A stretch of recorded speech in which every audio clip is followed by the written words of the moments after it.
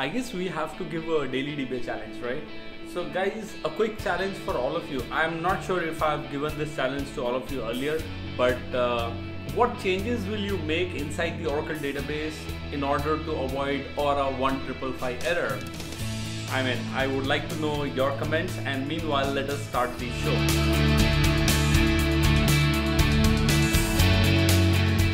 Alright guys, welcome back to this new episode of Daily DBA Show.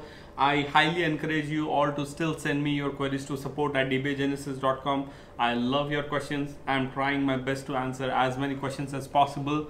And meanwhile, let us start our today's episode with the first question of the day. When is the best time to gather table schema stats? What do you think, guys?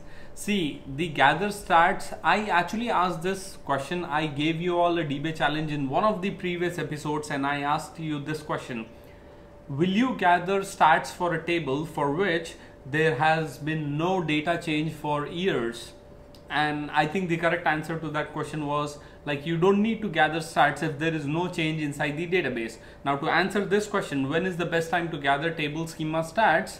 The best time is whenever you make data load. So whenever you have heavy data load inside the database or table or the schema, then you probably perform the gather stats, right? That's fair enough. Now, one important thing which I want to make, let's take your database is having a table where you store temporary data and remove it within 24 hours. Okay, so there is a table where the data resides only for 24 hours and or less than 24 hours. If that sort of stuff is going on, then you should not gather stats for those kind of tables. It's of no use. All right, but if you have a big table where data is being stored, like your transactions, and then there is a heavy data load inside the table, that point of time you will be gathering stats for that particular table. That being said, I think one important thing, guys, I want you all to know that let's take your copying data from another table to one table, right? Do you know that you can actually copy the stats, the statistics of the data from the source table to the target table also? Now, I can give you the answer, but I would want you all to put down the package name which we use to copy these stats. I think I already gave you a hint while I was asking you the question, but anyways, I would want to know from you all, like, what exactly is the package name that we use in order to copy the stats from the source table to the target table. All right, so two important things. In case if you have heavy data load inside the table, that point of time you will be gathering the stats for the table. And the second, let's take your copying data from one table, source table, to target table, then you can also copy the stats so that you don't have to gather these stats on the target system. That being said, let's move on to the next question. What is your recommendations on DB block size for OLTP and data warehouse systems? So guys, keep this thing very simple, very normal, like 16 KB block size is good enough, or 32 KB is also good enough, or 4 KB is good enough. But if you personally ask me, I would still choose 8 KB block size. The reason being, I think that's the standard and that's the recommendation I personally recommend to all the clients. Now guys, one important thing you have to notice over here. See, if you have big data block size, let's take 16 KB or 32 KB, that point of time when you compress the data blocks, you will see like a huge compression value, right? So you will see like a great compression being done by Oracle, and you feel like, wow, we have compressed the data blocks or the data, and then you kind of like, that's a good to have feeling, like the compression machine will work well on big data size. Alternatively, when your data block size is very small, let's take 4 KB, and then you are trying to compress the data inside the data blocks, it's hard to compress within those 4 KB block size, right? Now in that sense, like, compression will not be a good idea, or it will not give you a good advantage when the data block size is very small. But alternatively, if the data block size is very big, 16 KB, 32 KB, then the compression will seem, it will look like it's doing an amazing job, right? So all in all, I actually gave you an example how compression works based on different block size. For a normal database, any kind of database, whether it is OLTP or data warehouse, I think for data warehouse, I might choose 16 KB block. I don't know why, but it depends on what is the average row length and other stuff. But on a normal note, if you want me to configure any system, I blindly go with 8 KB blocks. I think that's the standard, and actually guys, it gets the job done. There is no thinking that we need to involve, or there's no analysis that we have to do for the database system. You just choose the default 8 KB block size and then move on. So my recommendation for OLTP or any kind of database, I would go with 8 KB block. But in certain cases, if it is data warehouse system, then I might go with 16 KB blocks, right? That's my standards, or that's what I follow as a thumb rule for block size inside the database. That being said, let's move on to the next question. Difference between Oracle 10G and 11G.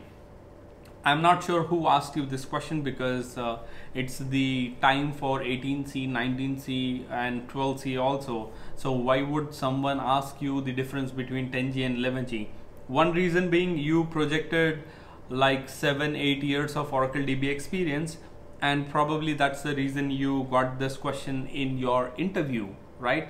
So if that's the case, I mean, I wouldn't want to answer this question, because there are a hell lot of content on Google. You just type difference between 10G and 11G, you will get the answer. But I would like to talk about the difference between 11G and 12G, because that's more important. Now guys, most of you or most of the DBAs think that Oracle 12C multi-tenant architecture is kind of like default for Oracle 12C.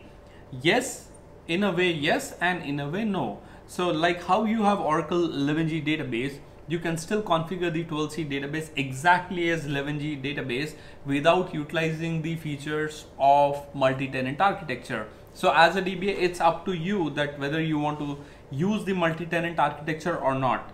But for your kind information, Oracle has de-supported non-multi-tenant architecture. So in case if you are using 12C, 18C, 19C in non-multi-tenant architecture, then Oracle will not provide you support. So Oracle forces you to use the multi-tenant architecture, which has been introduced from the version Oracle 12C, right? So 11G, 12C, you can use, 12C, yeah, you can use 12C exactly as 11G if you are not creating a container database, right? But ultimately with 12C you have multi-tenant architecture, and what this architecture does is it allows you to create a big container, and it allows you to create small databases which are known as pluggable databases, PDBs, inside one big container. The beauty is each PDB acts as an independent database, and for the outside world or for the application, it looks like it's an independent database. Like application cannot tell whether it is connected to PDB or a normal standalone database like 11G. That's the beauty. So I think I would suggest you guys to read about difference between 11G and 12C, and then 12C and 18C, and then 18C and 19C. That will help you to kind of like face these kind of questions in interviews. But for 10G and 11G, I believe like there is a lot of content already on Google. You can check that over there. That being said, let's move on to the next question. My database archive space gets full every week. I have to remove archives manually. RMAN, delete, archivelog all, any workaround. See, if your archive destination is getting full every week, the thing is, first of all, I would like to check or see the archivelog backup command. Now what I believe, you are trying to take the archivelog backups, but you are not using the clause that is backup archivelog all delete input. This delete input clause, what it does is whenever RMAN is taking backup of the archive logs from the source location, it will continue to delete those archives from the source location. Now when you just type backup archive log all, what happens is it will only take the backup of the archive logs, but it won't perform the cleanup. So you as a DBA will have to go and delete those archive logs on the disk. right? That being said, I mean, I believe it in your case. The problem that you're having is you're not using the delete input clause while backing up the archive logs. Rest all looks fine. So for your question, I would want to see your backup, I mean the archive log backup command, and based on that I can say whether or what's the workaround that you have to follow. That being said, let's move on to the last question of the day. What are wait events inside Oracle database? Guys, wait events, I mean, you have to understand the strategy behind how a query works. So, and then I'll talk about what is or what are wait events inside Oracle database. When you look at a query, to execute a query, I mean, there are different stages, and at every stage, one process or the previous step is waiting for the other step to complete or to get a result from the other step. For example, let's take when the user issues a query, right? Query goes to the instance. Now instance is it, of course there are a lot of wait events, but I'm trying to keep it simple for all of you to understand. So instance will wait for data to be fetched from the database, right? Now database will wait for the storage, like the hard disk, to get or to pull the data blocks out of the hard disk, right?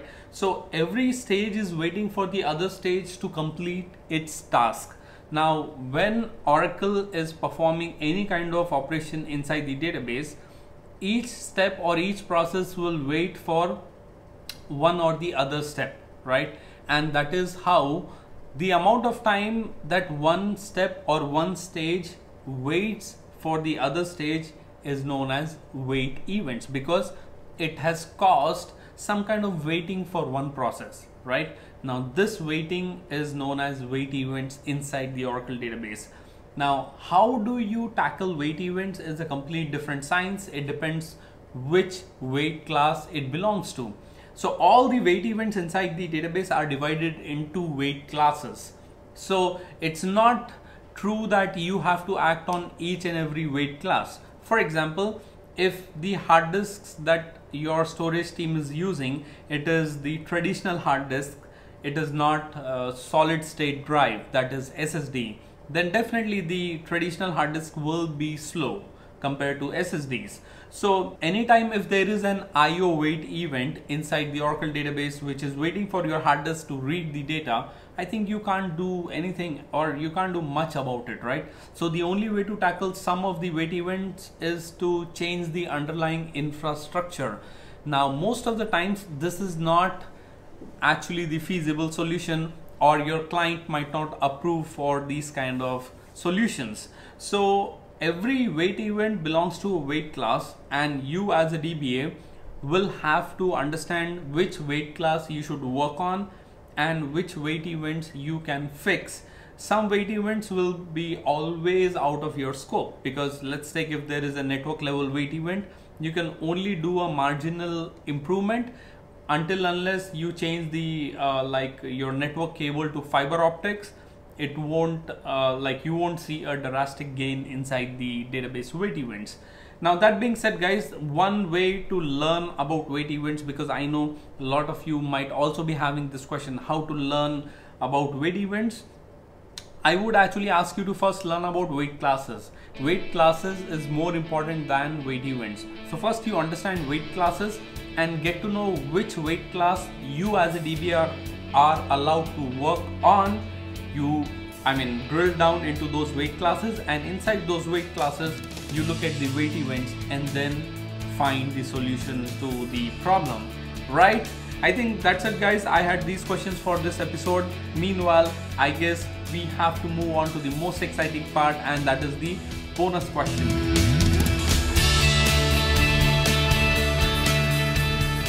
Welcome back, guys. So guys, there is no bonus question, by the way, but I have a small observation in terms of how Oracle DBA interviews are conducted. So let me tell you this internal secret. You know what? Most of the times the interviewers will ask you stupid questions because even they do not know the answers. So what they try to do is, like most of the interviewers, they will be asking you questions which they don't know answer to, just because if they get answered, they will believe like you are a smart DBA and they'll hire you. Like, I think I know this strategy. Most of the DBAs or the interviewers will follow the same strategy. It's a funny thing. And because, see guys, I want to share one of my long back interviews. I would not actually want to name the person. So this guy took my interview in one of the companies where I was working way back, probably in 2013, maybe. So in that company, what happened, you know, in the interview period, he asked me a couple of questions, and he was asking me, how confident are you in terms of Oracle architecture? And he said, how much rating will you give yourself out of 10 when it comes to Oracle architecture? And I said 10 on 10. So I think it got on his ego, and he literally threw the pen and he said, oh, you give yourself 10 on 10? Okay, tell me this, tell me this, tell me this. He started asking all the questions, and I was generous enough. I answered all the questions. Yep. As far as I remember, regarding the Oracle architecture, I answered each and every single question. Eventually, to cut it short, I was selected in the project, and later on we became good friends, the guy who took my interview. And once we were on a break, probably after 2-3 months, he shared this thing with me saying like, hey Arun, you know what? I asked you so many questions in related to Oracle architecture. By the way, even I didn't know most of the answers.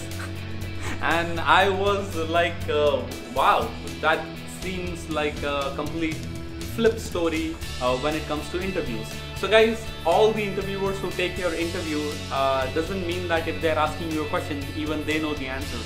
They are just testing you. Probably sometimes they want to see if you can give them the answer. Their knowledge will increase. I think that's how the current world works. That being said guys, I'll take a leave and I'll meet you all in the next episode. Bye.